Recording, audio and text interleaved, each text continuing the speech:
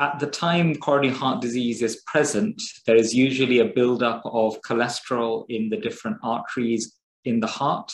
And it's the cholesterol buildup that causes a narrowing of those arteries, which causes some degree of obstruction to blood flow in the heart arteries, and this can result in chest pain. So coronary heart disease or coronary artery disease is caused by the buildup of cholesterol. This cholesterol usually is due to dietary factors. However, it can also be influenced by other factors such as genetics, age, family history, smoking, and physical activity.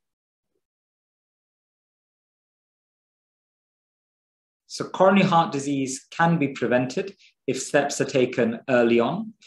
Healthy lifestyle with a healthy diet. So that means usually a Mediterranean diet with less fried food, less oily food, lots of exercise, and preventing other risk factors such as being overweight, smoking. All of these can help prevent the buildup of cholesterol. Of course, there are some factors which cannot be prevented, such as your genetic profiling or makeup and your family history. However, if other things are done instead, such as the exercise and dietary measures, this can prevent coronary artery disease as far as possible. Symptoms with coronary artery disease depend upon the degree of narrowing in the coronary blood vessels. If the narrowing is minor, there can be pain in the chest with significant exertion. However, the greater the narrowing, the chest pain occurs more easily and with less and less exertion. So the main concern would be getting pain in the chest with activity.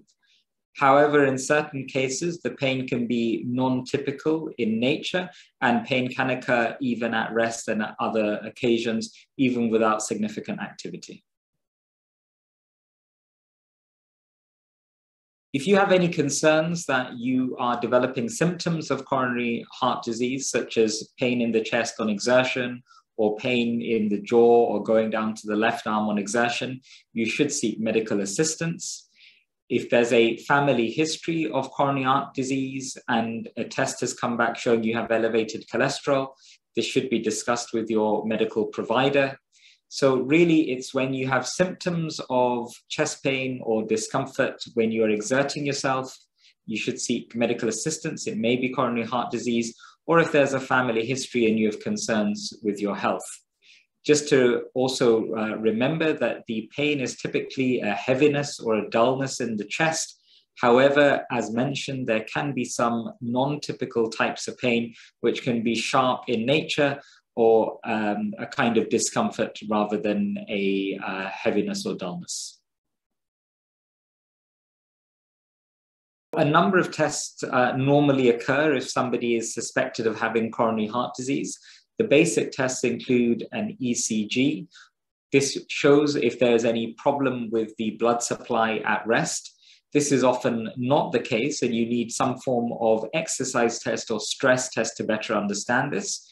This can be in the form of an exercise test on the treadmill, and at the time the patient is hooked up to an ECG machine to see if there are any ECG changes which signify problems with the heart blood supply.